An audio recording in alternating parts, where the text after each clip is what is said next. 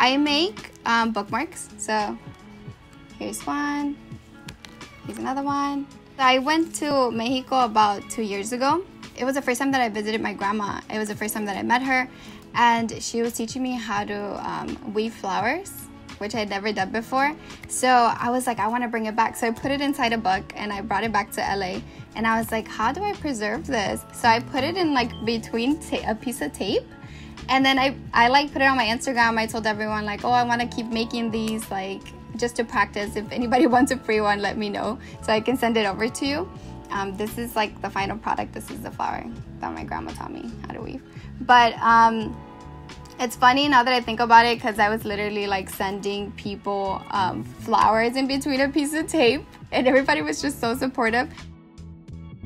So I pressed the flower, and I'm still learning. Like, I'm like, okay, that flower doesn't look like it would be pressed really nice just because it's thick or something like that. But then I have to like sand them, and that takes maybe like 2 hours. So I try to do that during the weekend when I have more time. Then the whole process of like putting it in the laminating sheet and hole punching it, putting the ribbon. Like at first I was like, oh my gosh, grad school is so expensive, you know, and I don't want to keep on taking like a lot of loans. So I was like, if this can help me fund some of my graduate school, then that's great. But at the same time, I was like, oh my gosh, I really love to read.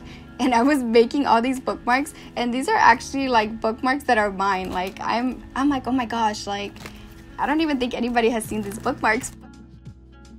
Having something that's tangible, but that it has a story behind it. I love that about art. I love knowing the backstory behind pieces of art.